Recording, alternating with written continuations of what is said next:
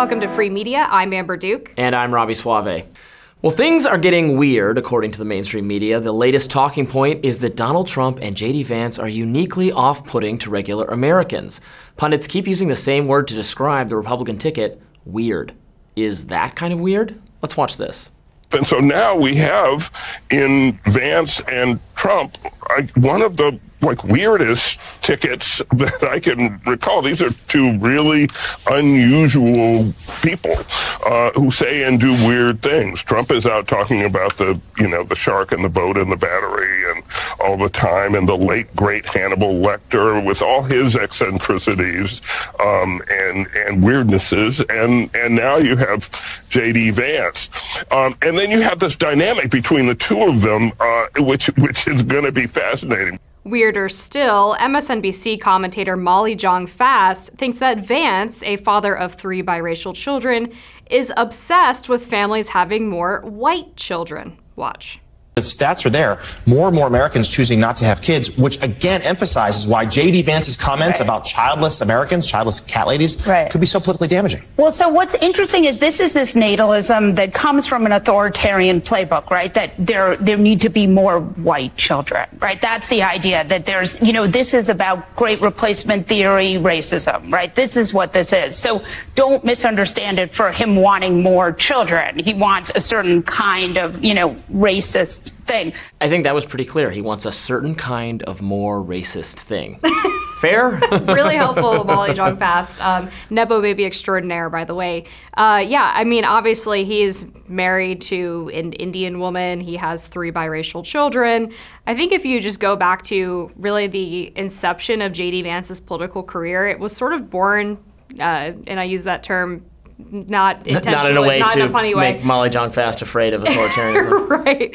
But it was really about his background, obviously coming up through rural America and some of the struggles of family creation and having stable families. And so he did really start out from a very pro-natalist perspective because he saw how members of his own community were either putting off or not having kids and the potential policy ramifications that can have for society. And I thought Ross Douthat had a really great thread about this on X where he's like, yeah, saying even just the word pro-natalist sounds really weird, but it's actually a really important policy conversation to have. But then you fast forward, and it's like all of this, these things that JD Vance was talking about from a very academic perspective are now being used to paint him as really strange or weird. And I think the question should be turned back around on the left a little bit, which is, why do you think it's weird to say that we should want to create the conditions where people want to create families? Right, exactly. I mean, I just think policy should not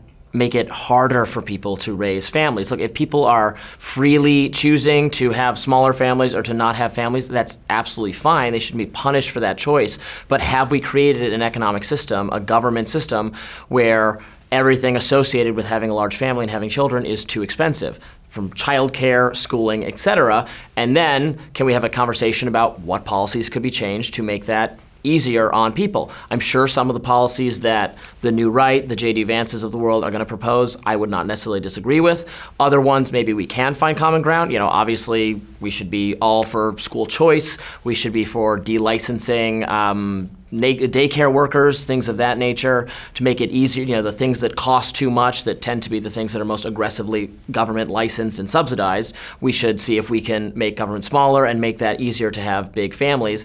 And other policies, I don't know, child tax credit is one that gets thrown out there. I want to lower everybody's taxes. I don't want to specifically lower taxes for one group or the other, but maybe there's something to that. It's definitely not authoritarian or racist to be pursuing those ideas. Yeah, it was pretty incredible how there was a Kamala campaign surrogate who came out unintentionally against the child tax credit by arguing against JD Vance's comment that perhaps we should incentivize child rearing through the tax code. And people started quickly pointing out that something like 75 to 80% of Americans support a child tax credit. And he managed to get the Kamala campaign to say that they were opposed to it. But I mean, also just on the weird comment, I actually think JD Vance is sort of aggressively normal in many ways. He's just sort of an all-shucks Midwestern guy who's a little bit awkward on the campaign trail and maybe laughs a little bit too much, but generally speaking is I mean, Sure. has a very comparable background to millions of Americans.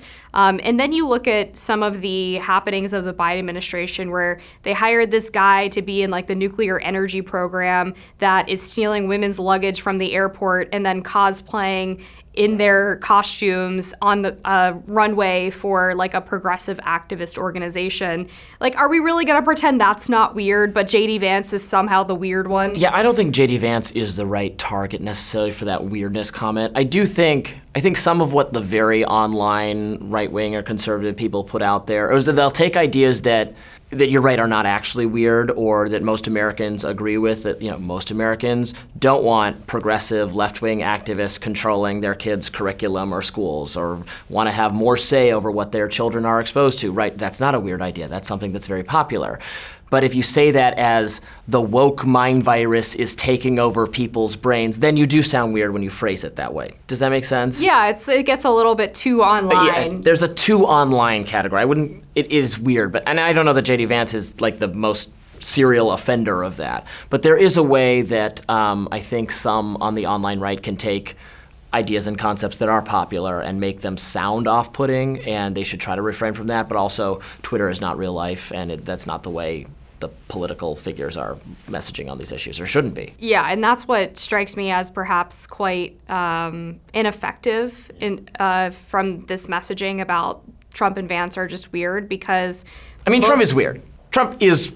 I think nobody cares. All politicians are weird. Well, right. And so his antics are bizarre. I'm not even saying that in a critical way. They're entertaining. There is something weird about him, but everybody knows that already. Nobody's like waking up and going, "Oh, I didn't realize how weird Trump was." Yeah. That's not true. I guess my point is just that most people are not watching JD Vance's hour-and-a-half long NatCon address or whatever. Yeah. And when they're actually looking at what the Trump-Vance ticket stands for, it's all fairly common sense, like normal stuff. Even if you disagree with some of it, you're not going to read it and be like, oh, that's really radical or bizarre. Like, I would never even come anywhere close to touching that with a 10-foot pole.